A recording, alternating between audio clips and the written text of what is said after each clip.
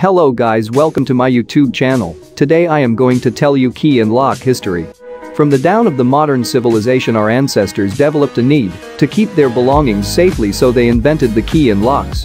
In the initial days, locks were only simple knots made from rope or other materials. They were used to detect if someone opened lock or not, but after some new technologies developed to secure their important needs. True lockers are made using wood and metal across the worldwide. Ancient civilization scientists developed first mechanical locks. Most of the peoples were believed that Egyptians, Greeks and Romans developed those skins independently from each other's. But history of the mechanical locks started over 6,000 years ago in ancient Egypt, where locksmith first managed to create simple but effective pin-tumbler lock that was affixed to the door and a horizontal bolt that was slid into the post. This bolt have set of openings which were filled with pins. Specially designed large and heavy wooden key was shaped like modern toothbrush with pegs that corresponded to the holes and pins in the lock. This key could be inserted into opening and lifted, which would move the pins and allow security bolt to be moved. During first millennia BC, locks finally started improving with the technologies and designs that were introduced by Greeks and Romans. Greek locks were commonly viewed as unsecure, but they gave inspiration to the Roman innovators, who quickly managed to improve upon Greek and Egyptian locks by introducing metals as their primary materials.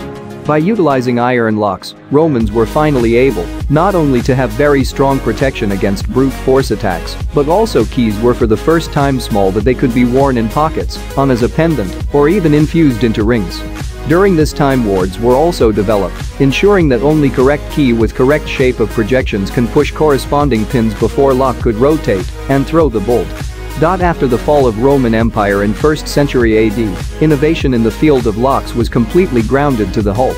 Locksmiths in the European Dark and Middle Ages did not have technology or funds to create new protection techniques, but they used this time to try to confuse or compound lockpickers with new tactics. Instead of one simple lock, they created multiple key mechanisms, increasingly complicated key designs. They obscured keyholes with detailed ornaments, created fake keyholes with fake mechanisms inside, and more. Progress finally came in 18th century, when technological advances finally enabled engineers to create small and sturdy mechanisms.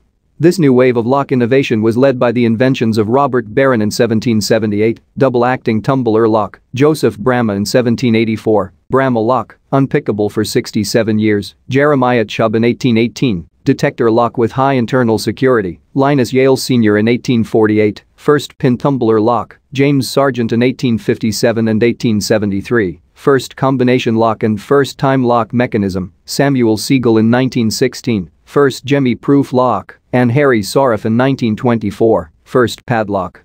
Today, majority of world's locks are based on the inventions of these engineers, with only a small portion using advanced techniques such as magnetic keys.